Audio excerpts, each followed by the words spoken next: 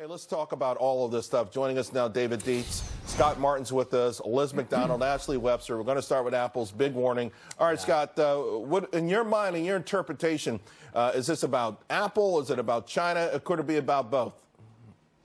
It's both, and that's the tough part here, Charles. It's not like if you fix one problem, all of a sudden Apple's problems go away and the stock goes back up. I mean, you know, one thing we talked about on the show for years and years and years really is how Apple was going to deal with competition, how they were going to roll out multi-product lines, right, like the services division, like the watch, for example.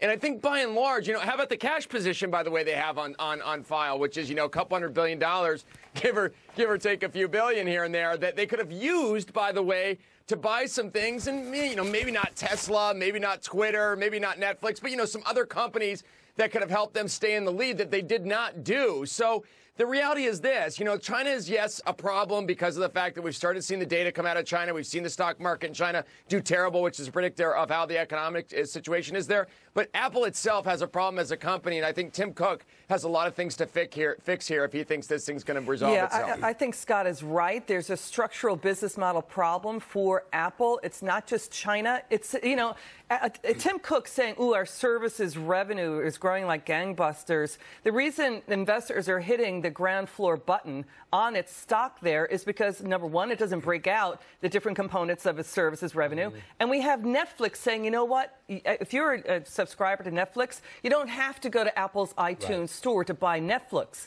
So companies are saying, we're going to circumvent Apple's iTunes store and other services and not pay Apple the fees for doing so. So, you know, I think he's got a structural business model problem. There's no category killer like the iPhone coming up. You know, miss the ball on, you know, the Apple Siri taking on Amazon's Alexa and more.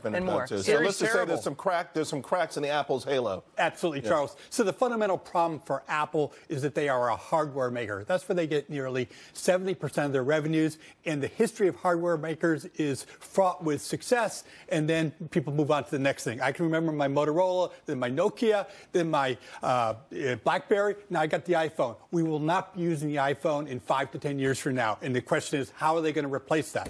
It's not just China, too. There's been a lack of carrier subsidies. That's gone down. The replacement cycle has gotten longer and longer. And why do you want to replace your phone when the new one doesn't have that many more features? The battery issue costs a lot as well. And the upgrade to your battery is getting cheaper and cheaper. Because they, you know what, there might have been something unscrupulous about the whole battery buying in the first place. And why pay $1,000? Planned obsolescence. Right, and why pay $1,000 for a new iPhone when you just get a $28 new battery for your old iPhone? No, I want to get back to what you said, David, because it's interesting. At one point, Nokia was the most valuable company in all of Europe. At one point, BlackBerry was the most valuable company in Canada. And you know, EMAC made probably one of the most prescient points yesterday during our show that no one really caught. She wondered out loud about Apple's cheap valuation. You know, every time, you know, so many analysts come on TV and they say they like a stock because it's cheap. The PE ratio is low. But isn't sometimes the PE ratio low because it should be low? Well, absolutely. And, of course, you also look at price to sales. It's close to 3, which is above the S&P 500. So the good news is they have $125 billion in cash.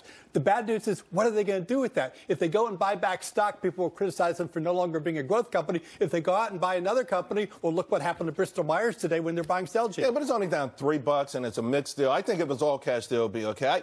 I'm Tim Cook. I'm not afraid of being criticized for trying to buy my way with all that cash. What are they going to do with the cash? Buying back the stock? IBM bought back their stock for years. Scott, IBM bought back their stock for years, and all they did was lose money. Apple lost $9 billion on their buybacks last year. They fired people, and they lost their position within their space. Shouldn't they be focused on their business and trying to, if I had $120 billion, I'd buy my way to the top. That's what they do in sports.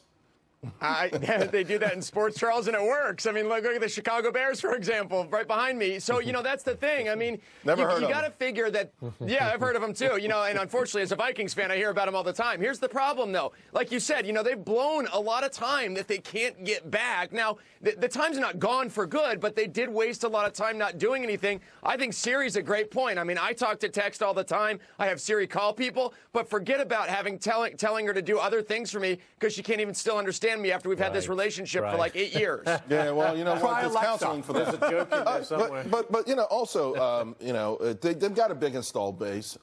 Here's the thing that the audience should understand. Right now, considering all the different analyst actions this morning. Your average target still on this stock is $198. On Monday, it was $215. So Wall Street's still hanging in there to a degree. Yeah, so, the bullish case is you got a 2% dividend yield. That's growing 10% a year, about a 5% per year stock buyback. That's about 7%. That looks pretty good versus 2.65. What they need to do is have an Apple Prime. Somehow develop more services bundled in with their iTunes subscription, bundled in with the iCloud, and get $100 Again, taking a year advantage of that installed base and truly having Apple Halo that goes beyond trying to sell more Macs. Let me ask you about the other big news today. Robert Kaplan saying that the Fed should hold off on raising rates for a couple of quarters. I thought even more important was this taking $50 billion out the economy every month, that they should reassess that. Yeah, well, I think that's the right move. The question is for investors, of course, is all this monetary policy acts as a lag. So the question is whether the interest rate hikes from last year, they won't stop,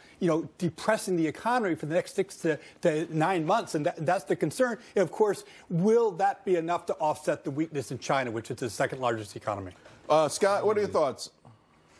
Yeah, there's a lag time here, and it's really a tough thing, but look what happened today, guys, with the ADP payroll report. Now that number looks like it's, 270? And I know we don't have the government number tomorrow yet, but gosh, if that data stays warm, let's say, on the stove here at, a couple 100,000 with some wage growth at 0.2, 0.3, 0.4%, that's going to give the Fed the lead blocker, to go back to your football analogy, Charles, that's going to give the Fed the lead block to at least not reduce the balance sheet, but maybe continue the rate hike path that they've been on, because the data still supports at least a tightening. I think the market could accept that. I think the market's having trouble with the idea of being on automatic pilot, doing this experiment of taking about $50 billion in accommodation every single month, in addition to, rapidly raising rates. I think the market's fine if it's data dependent, and if it's 271,000 jobs and 3.2% wage hikes. You know what? If you want to go 25 basis points, you have a lot more room, as opposed to just saying, hey, we're on automatic.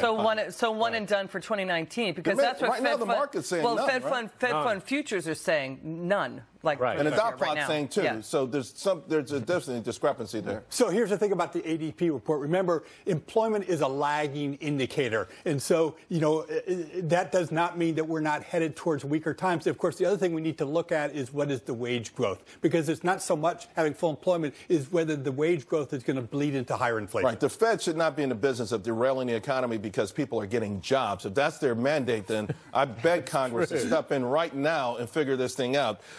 Overall, Scott, what do you I know you like gold. Gold's been doing pretty well. What are you making overall of this market?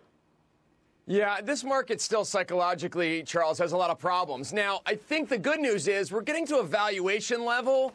Gosh, guys, it's somewhat fair here. I mean, I do think that if you get $172, let's say that's our estimate, by the way, give or take a penny, of earnings this year in 19, you put a good multiple on it that's fair, again, a 14 or 15, we're about where we should be. So I do believe, though, psychology is going to play a big part in how the market behaves in January, which means we could see more drawdown, of course. I'm getting to wrap, but real quick, David, the stock you like, just tell us that. Because Applied Materials. Chips are going into everything. You're getting a great dividend, and the secular tailwinds behind chips are not going away. I wanted to give you a chance to get that on the record. I love when the guests come on and they give us names we know, not emerging secular stocks on the dark side of the moon. All right. Hey, David, Scott, you guys are fantastic as usual. Thank you very much. Appreciate it.